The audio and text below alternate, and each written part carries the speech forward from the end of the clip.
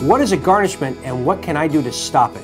Hi, my name is Eric Engel. I'm a bankruptcy attorney with the Engel Law Group in Seattle, Washington. These days, we're increasingly seeing more and more garnishments in our everyday practice.